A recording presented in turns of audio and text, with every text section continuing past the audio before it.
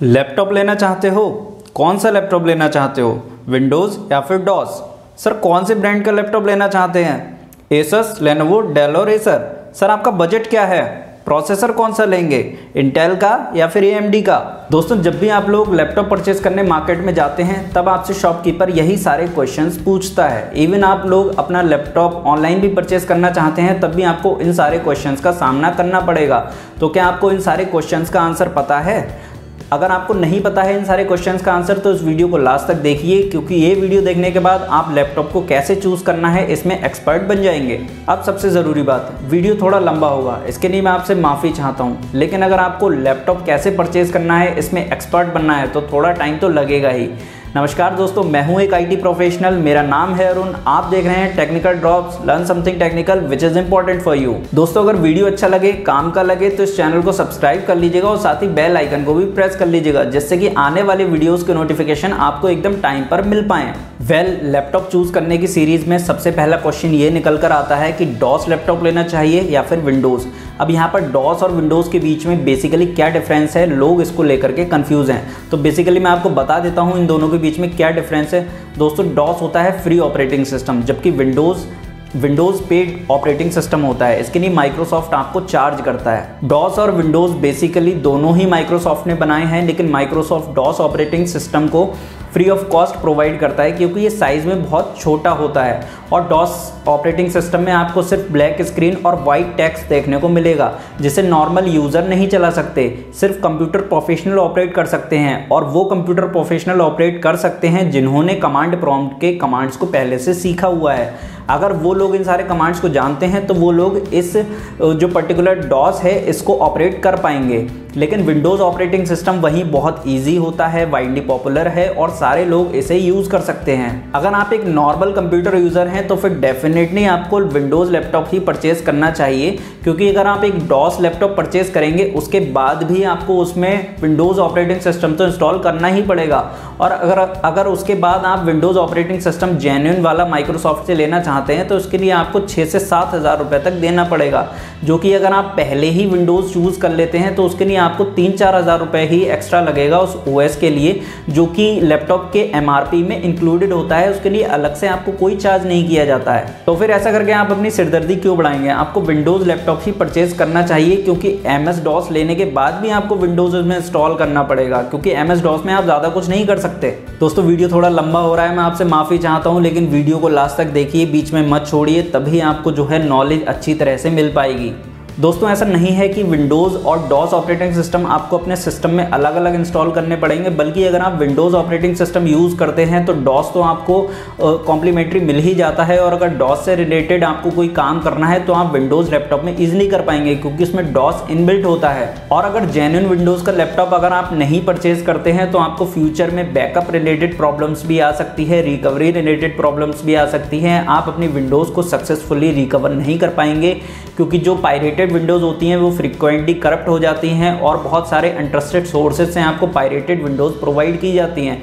Even 100 to 200 copies Windows की, जो pirated Windows होती है उसकी प्रोवाइड की जाती है, और ज़्यादातर यही कॉपीज़ डिस्ट्रीब्यूटेड होती हैं लोगों के बीच में। विंडोज़ जेन्युइन ना होने की कंडीशन में आपको बहुत सारी परेशानियों का सामना करना पड़ेगा।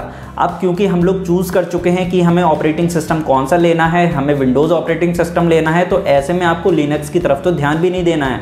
अगर आप लिनक्स को चलाना नहीं जानते हैं तो अगर शॉपकीपर आपसे पूछता है कि आपको लिनक्स ऑपरेटिंग सिस्टम चाहिए या नहीं, तो आप उसे सिंपली मना कर दीजिए, क्योंकि लिनक्स की कोई ज़रूरत नहीं है। अब दोस्तों, इसी सीरीज़ में सबसे पहला कंपोनेंट आपके लैपटॉप का जो सबसे ज़रूरी है वो प्रोसेसर निकल के आता है। और अगर आप अपने लैपटॉप पर कोई हैवी काम नहीं करेंगे, आप एक स्टूडेंट हैं सिर्फ, और आप जो है उसमें ब्राउजिंग रिलेटेड वर्क करेंगे, आप थोड़ा बहुत इंटरनेट को सर्फ करेंगे, आप जो है वीडियोस देखेंगे, आप मूवीज़ देखेंगे, या फिर और आप छोटा मोटा काम करेंगे, छोटे मोटे गेम खेलेंगे, तब आपको डेफिनेटली इंटेल का i3 प्रोसेसर वाला लैपटॉप लेना चाहिए।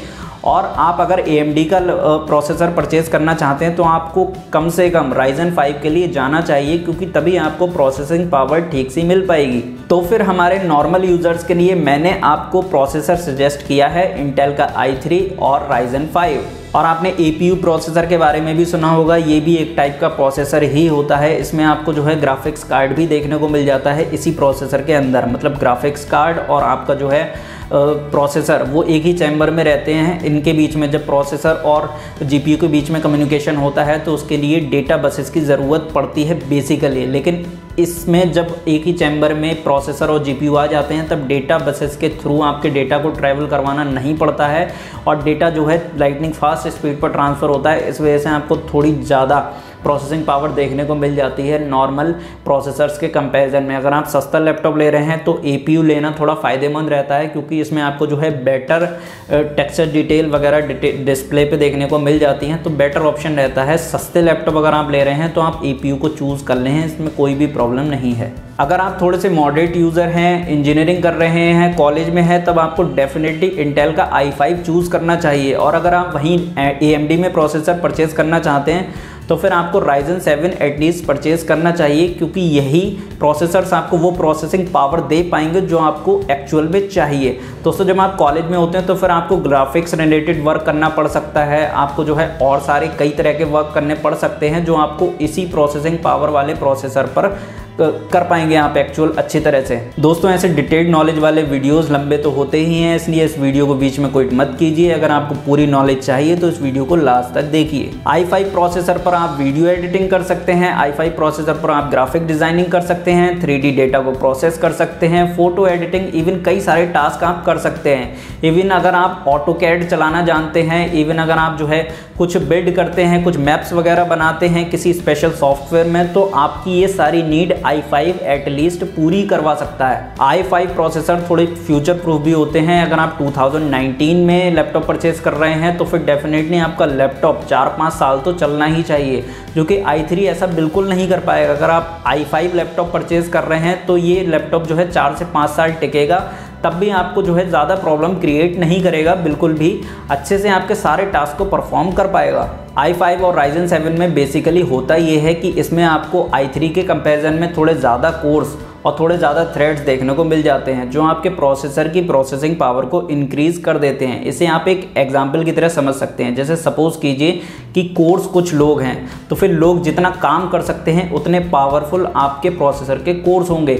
इवन कहने का ये मतलब है कि अगर कोर्स ज़्यादा पावरफुल लगे हुए हैं आपके लैपटॉप में, मतलब ज़्यादा कोर्स आपके लैपटॉप में आपके प्रोसेसर में लगे हुए हैं, तो आपका प्रोसेसर जो है ज़्यादा से ज़्यादा डेटा को प्रोसेस कर सकता है। और वहीं थ्रेड्स होती है किसी भी प्रोसेसर की कैपेसिटी, कितने वो टास्क को एक बार में हैंडल कर सकता है। अगर आपके प्रोसेसर में ज़्यादा थ्रेड्स हैं तो फिर आपका जो प्रोसेसर है वो साइमल्टेनियसली बहुत ज़्यादा डेटा को प्रोसेस कर सकता है, मतलब मल्टीटास्किंग आप ऐसे प्रोसेसर पर अच्छे से कर पाएंगे। इसीलिए ऐसा बोला जाता है कि अगर आपको वीडियो एडिटिंग करनी है या फिर आपको कोई ग्राफिक्स से रिलेटेड इंटेंस वर्क करना है, तब आपको ज़्यादा से ज़्यादा कोर और ज़्यादा से ज़्यादा थ्रेड्स वाले प्रोसेसर को ऑप्ट करना चाहिए, उन्हीं प्रोसेसर को लेना चाहिए।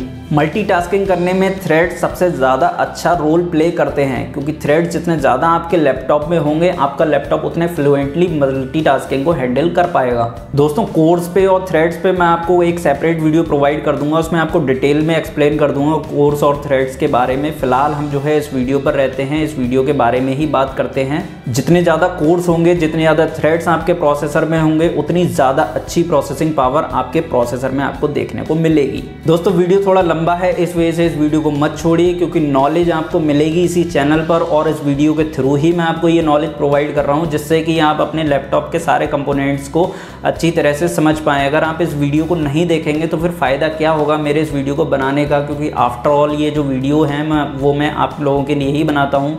आप लोग मेरी फैमिली जैसे हैं, आप लोग सिर्फ सब्सक्राइबर नहीं हैं मेरे चैनल के, आप लोग मेरे लिए फैमिली से भी बढ़कर हैं और डेली बेसिस पर मैं आप लोगों के लिए वीडियोस प्रोवाइड करता हूं, तो सिर्फ इसीलिए करता हूं ताकि आप ज़्यादा से ज़्यादा वीडियोस देखें। अन्यथा क्या फ़ायदा होगा मेरे लिए, आप लोगों के लिए ये सारे वीडियोस प्रोड्यूस करने का। i7 प्रोसेसर आपको तब चूज़ करना चाहिए जब आपको अपने लैपटॉप से मल्टीपल स्क्रीन्स को कनेक्ट करना है और आप चाहते हैं कि सारी स्क्रीन अच्छे तरह से वर्क करें, तो मल्टी स्क्रीन फंक्शन जो है आपको i7 में ही देखने को मिलता है। i5 भी मल्टी स्क्रीन प्रोवाइड कराता है, लेकिन जितना अच्छा प्रोसेसर होगा उतना अच्छे से आपको जो है मल्टी स्क्रीन पर डेटा को देख पाएंगे आप लोग। i9 प्रोसेसर भी आ चुके हैं, ये आपकी बजट से पूरी तरह बाहर हो जाएंगे, इसलिए मैं इन चीज़ों को इस वीडियो में कवर नहीं कर रहा हूँ। आप जितनी लेटेस्ट जनरेशन का प्रोसेसर चूज़ करेंगे उतना अच्छा आर्किटेक्चर, उतनी अच्छी प्रोसेसिंग पावर आपको अपने प्रोसेसर में देखने को मिल जाएगी। और बेसिकली लेटेस्ट जनरेशन का प्रोसेसर खरीदने से आपको फ़ायदा ये होता है कि वो लो पावर कंजप्शन करता है, परफॉर्मेंस बहुत अच्छी प्रोवाइड करता है, उसका आर्किटेक्चर बेटर होता है, लेटेस्ट टेक्नोलॉजी भी आपको मिल जाती है जो लंबे समय तक टिकती है, मतलब लंबे टाइम तक आपका प्रोसेसर जो है वो ओल्ड नहीं होगा। दोस्तों सेकंड कंपोनेंट निकल कर आता है आपका जीपीयू जितना पावरफुल किसी लैपटॉप में लगा होगा उतनी ज़्यादा बेटर टेक्सचर डिटेल आपको स्क्रीन पर देखने को मिल जाएगी। अगर आप ग्राफिक्स रिलेटेड कोई काम कर रहे हैं, वीडियो एडिटिंग कर रहे हैं, फोटो एडिटिंग कर रहे हैं, डिज़ाइनिंग कर रहे हैं, वेब डिज़ाइनिंग कर रहे हैं, मतलब इस तरह की जो भी आप किसी भी ग्राफिक्स से रिलेटेड कोई भी काम कर रहे हैं उसमें आपको ग्राफिक्स कार्ड चाहिए होता है। जितना ज़्यादा पावरफुल, जितना ज़्यादा वीरैम वाला ग्राफिक्स कार्ड आपके लैपटॉप में लगा होगा उतने ज़्यादा फ्रेम्स पर सेकंड किसी पिक्चर में आपको दिखेंगे, अच्छा रिफ्रेश रेट आपको मिल जाएगा। और अगर आप कोई सेंसिटिव वर्क कर रहे हैं, जैसे किसी पर्टिकुलर इमेज को एडिट कर रहे हैं, या फिर अगर आप जो है वीडियो एडिटिंग में कुछ डिटेल में कोई 3D डेटा पे प्रोसेस कर रहे हैं, 3D डेटा को प्रोसेस कर रहे हैं, तब आपको जो है बेटर टेक्सचर डिटेल देखने को मिलेगी, बहुत बेटर तरीके से वो चीज़ आपको दिखाई देगी, बिल्कुल एकदम डिटेल में। इसके लिए आपका मॉनिटर भी अच्छा होना चाहिए। एटलीस्ट 4 GB वीरैम वाले ग्राफिक्स कार्ड के लिए आपको 10 से 15 हज़ार रुपये तक अलग से खर्च करने पड़ सकते हैं आपको लैपटॉप चूज़ करते वक्त। तो फिर ग्राफिक्स कार्ड को आप तभी चूज़ करें जब आपको ग्राफिक्स से रिलेटेड स्पेशली इंटेंस कोई वर्क करना है। लेकिन मैं आपको एटलीस्ट 2 GB ग्राफिक्स कार्ड वाले लैपटॉप लेने की एडवाइस तो देता ही हूँ, क्योंकि समटाइम्स आप लोग गेम भी खेल सकते हैं उसके अंदर, समटाइम्स छोटी मोटी वीडियो एडिटिंग भी कर सकते हैं, और आप जो है कोई और भी अगर काम करेंगे तो बहुत सारी चीज़ें ऐसी होती हैं जिसमें आपको ग्राफिक्स से रिलेटेड, यानी कि कहने का ये मतलब है ग्राफिक्स कार्ड आपके लैपटॉप में होना ही चाहिए। अगर आपका बजट कम है, डेडिकेटेड ग्राफिक्स कार्ड वाला लैपटॉप आप नहीं ले सकते, आपको जो है थोड़ा सा हैवी काम भी फिर आप उसमें नहीं कर पाएंगे, तो फिर डेफिनेटली आपको जो है AMD के प्रोसेसर परचेज करने चाहिए, क्योंकि AMD के प्रोसेसर में आपको जो है ज़्यादा अच्छी ग्राफिक्स देखने को मिल जाती है इंटेल के कंपैरिजन में। अगर आप सेम ग्रेड का इंटेल का प्रोसेसर और AMD का प्रोसेसर कंपेयर करेंगे तो आपको उसमें ज़्यादा अच्छी ग्राफिक्स प्रोसेसिंग देखने को मिलेगी AMD के प्रोसेसर में। तो फिर अगर आप सस्ती रेंज में, सस्ते रुपए में लैपटॉप लेना चाहते हैं तो फिर आपको डेफिनेटली AMD का प्रोसेसर चूज़ करना चाहिए। ग्राफिक्स कार्ड के बारे में भी किसी और सेपरेट वीडियो में डिटेल में हम लोग बात कर लेंगे। अब नेक्स्ट कंपोनेंट आपके लैपटॉप की डिस्प्ले है। डिस्प्ले जितनी ज़्यादा अच्छी होगी उतना ज़्यादा डिटेल्ड वर्क आप इसमें कर पाएंगे। आज की डेट में जो एंट्री लेवल है वो 1920 बाई 1080p पिक्सल्स वाली डिस्प्ले तो आपको लेनी ही चाहिए। और इस डिस्प्ले के साथ अगर आपको एंटी ग्लेयर टेक्नोलॉजी वाली डिस्प्ले मिल रही है, एंटी ग्लेयर कोटिंग वाली डिस्प्ले मिल रही है, तो फिर और ज़्यादा बेटर है। तो फिर आप उसी लैपटॉप को चूज़ करिए जिसमें आपको एंटी ग्लेयर डिस्प्ले मिल रही हो। दोस्तों चैनल पर वीडियोस सिर्फ आप लोगों के लिए बनाए जा रहे हैं जिससे कि आपको ज़्यादा से ज़्यादा नॉलेज मिल पाए और आप जो है ज़्यादा से ज़्यादा सीख पाएँ। इस वीडियो में लैपटॉप्स के कंपोनेंट्स के बारे में सब कुछ डिटेल में एक्सप्लेन हो रहा है, जिससे कि आप जो है सारे कंपोनेंट को समझ पाएँ और नया लैपटॉप लेते वक्त आपको जो है बहुत ज़्यादा हेल्प मिल पाए। अगर आप वीडियोस को नहीं देखेंगे तो फिर फ़ायदा ही क्या होगा हमारे वीडियोस को प्रोड्यूस करने का। तो फिर अगर आप इस वीडियो को देख रहे हैं तो एटलीस्ट चैनल को सब्सक्राइब कर लीजिए, क्योंकि ये वीडियोज़ और ये जो चैनल है ये सिर्फ आप लोगों के लिए ही है और आप लोगों को नॉलेज प्रोवाइड करने के लिए है। एंटी ग्लेयर डिस्प्ले आपकी आंखों को डिस्प्ले से निकलने वाले एमिशन से बचाती है, जिससे कि आपकी आंखों पे ज़्यादा जोर नहीं पड़ता है। और अगर आप लंबे समय तक आपके लैपटॉप पे काम करते हैं तब आपको इससे बहुत ज़्यादा हेल्प मिलती है। अब रैम चूज़ करने की बात आती है। अगर आप जो है i3 लैपटॉप परचेज कर रहे हैं तब भी आपको जो है एटलीस्ट 8 GB रैम तो चाहिए ही चाहिए। अगर आप जो है i5 प्रोसेसर चूज़ कर रहे हैं, आप जो है राइजन 7 या फिर राइजन 5 प्रोसेसर चूज़ कर रहे हैं, तब भी आपको 8 GB रैम एटलीस्ट चाहिए, क्योंकि 8 GB रैम आज की डेट में मस्ट है, वरना आपका प्रोसेसर जो है वो बॉटल नेक क्रिएट करेगा। और वहीं अगर आप राइजन 7 को चूज़ कर रहे हैं, उसके साथ में जो है i7 को इंटेल के चूज़ कर रहे हैं, तब आपको जो है एटलीस्ट 16 GB रैम देनी चाहिए, क्योंकि इस वक्त आपका जो है प्रोसेसर ज़्यादा पावरफुल हो जाता है। जब आपका प्रोसेसर ज़्यादा पावरफुल हो जाता है तब आपको ज़्यादा रैम की ज़रूरत पड़ती है। उस मोमेंट पे आप जो है रैम ज़्यादा होने से बेसिकली ये होता है कि आप अपने लैपटॉप पर मल्टीटास्किंग बहुत अच्छे से कर सकते हैं, साइमल्टेनियसली बहुत सारे सॉफ्टवेयर्स को ओपन करके रख सकते हैं। इवन अगर आप 4 घंटे बाद भी किसी पर्टिकुलर सॉफ्टवेयर पर जाना चाहते हैं तो आप इजीली चले जाएंगे। वो जो पर्टिकुलर सॉफ्टवेयर है वो आपका क्लोज नहीं होगा, वो कोई एरर क्रिएट करके नहीं देगा। जैसे आपने लैपटॉप में देखा होगा कि बहुत ज़्यादा आपको समटाइम्स नॉट रिस्पॉन्डिंग, अगर आप कोई पुराना लैपटॉप यूज़ कर रहे हैं तो आपको नॉट रिस्पॉन्डिंग ये मैसेज बार बार आता है। तो इन सारे मैसेजेस से आपको छुटकारा मिल जाएगा अगर आप ज़्यादा रैम चूज़ करते हैं अपने लैपटॉप में। ज़्यादा रैम का मतलब यही होता है बेटर मल्टीटास्किंग। इसके बाद आपको आपका नेक्स्ट इंपॉर्टेंट कंपोनेंट चूज़ करना है जो है आपके लैपटॉप की सेकेंडरी स्टोरेज डिवाइस, मतलब कि हार्ड डिस्क। दोस्तों अगर आप हार्ड डिस्क वाला लैपटॉप लेंगे तब आपको जो है स्लो परफॉर्मेंस आपके लैपटॉप की देखने को मिलेगी इन कंपैरिजन ऑफ एसएसडी। वहीं अगर आप एसएसडी को चूज़ करते हैं तो हार्ड डिस्क के कंपैरिजन में वो 10 टाइम्स फास्टर होती है और बहुत अच्छी प्रोसेसिंग पावर आपको प्रोवाइड करती है। देखिए, अच्छा प्रोसेसर लगाने के बाद, अच्छा जीपीयू लगाने के बाद एक ही चीज़ है जो आपके लैपटॉप को बॉटलनेक क्रिएट करती है, वो है आपकी हार्ड डिस्क। दोस्तों 5400 आरपीएम वाली हार्ड डिस्क है, 7200 आरपीएम वाली हार्ड डिस्क है, वो भी ऐसा कोई स्पेशल आपको जो है प्रोसेसिंग पावर प्रोवाइड नहीं करती है, क्योंकि हार्ड डिस्क बेसिकली मैकेनिकल होती हैं। इसके बारे में भी हम सेपरेटली किसी और वीडियो में बात कर लेंगे। हार्ड डिस्क के बारे में मैं आपको डिटेल में किसी दिन एक्सप्लेन कर दूंगा। फिलहाल हम जो है इस वीडियो पे रहते हैं एसएसडी के बारे में भी हम बात कर रहे हैं। तो एसएसडी आप अगर अपने लैपटॉप में चूज़ करेंगे तो आपको जो है बेटर प्रोसेसिंग पावर देखने को मिल जाएगी। आपने ओल्ड लैपटॉप्स में देखा होगा कि बहुत ज़्यादा लोडिंग का सिंबल शो करता है, तो वो बेसिकली प्रोसेसर तो देखिए अगर पुराना है तो ये प्रॉब्लम क्रिएट करेगा, लेकिन अगर आपका i3 प्रोसेसर है, i5 प्रोसेसर है, उसके बाद भी लोडिंग का सिंबल बहुत ज़्यादा आता है आपके लैपटॉप में, तो इस वक्त कल्प्रिट है आपकी हार्ड डिस्क। आपके लैपटॉप की हार्ड डिस्क जो है कल्प्रिट बन जाती है पूरी तरह से। वो जो प्रोसेसर और जो रैम है, जितना डेटा फैच करना चाहते हैं एक बार में, वो आपकी हार्ड डिस्क प्रोवाइड नहीं करा पाती है। इसी वजह से ही आपको परेशानियों का सामना करना पड़ता है। तो इसलिए आपको जो है एसएसडी चूज़ करनी चाहिए। सस्ते लैपटॉप्स में एसएसडी नहीं मिलेगी। 50,000 से ऊपर का लैपटॉप अगर आप ले रहे हैं तब आपको एसएसडी देखने को मिल जाएगी। तो फिर बेटर यही रहेगा, अगर आप 50,000 रुपये से ऊपर का लैपटॉप ले रहे हैं तो एसएसडी को ज़रूर चूज़ करें।